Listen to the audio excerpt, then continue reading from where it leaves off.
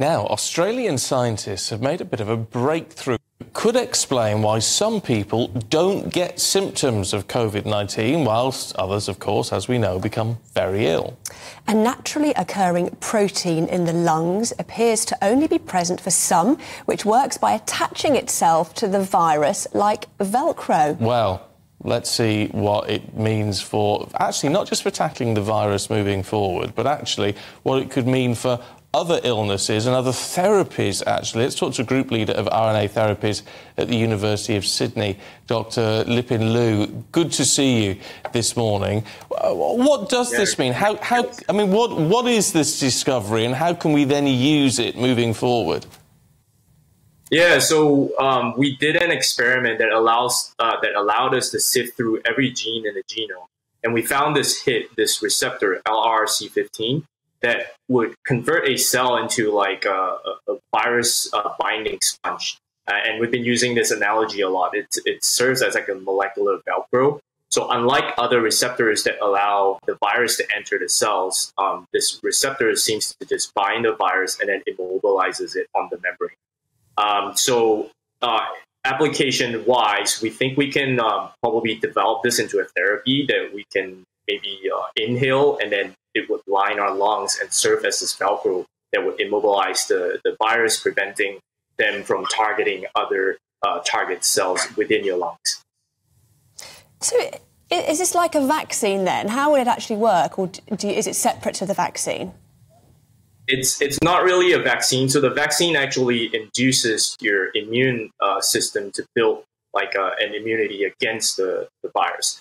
This would literally be, we're still building the mRNA medicine for this. We will still introduce the mRNA into your cells, in your lungs, or in the airways. But then those cells would then transcribe this mRNA to produce the protein, and then it gets secreted in the lining of your lungs, and then that would serve as a barrier that prevents the virus from entering the target cells, like the ACE2 expressing cells.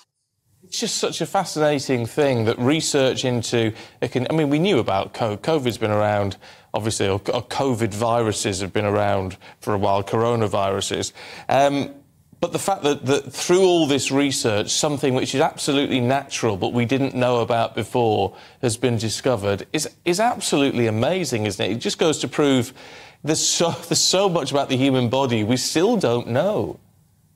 Yeah, it was, and in fact, I should note, like, we weren't the only group that found this. There were actually 3 independent groups, one in the UK, in fact, one at Oxford, which is led by Professor Gavin Wright, and also another team in the States at the Brown and Yale University.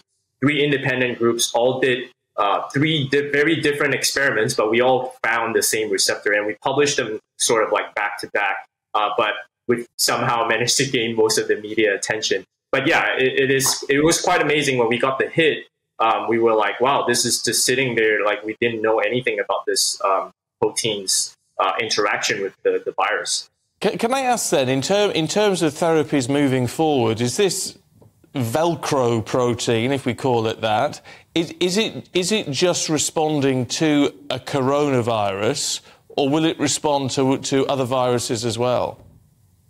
So there was a study quite a few years ago now that showed that it could prevent adenoviruses. It's a different type of virus from infecting cells. And we're now also testing different strains to see if it works, because most of our experiments were done with the original Wuhan strain. So we have some ongoing experiments now to test if it's effective against the latest strains of COVID.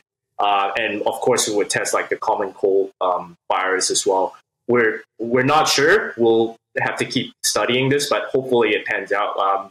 But based on its endogenous, like its location in the human body, where it's found in some very interesting immune-related sites, like in your tonsils and your lymphatic vessels, we think that it's probably like a very common innate immune receptor that can probably target many different types of viruses.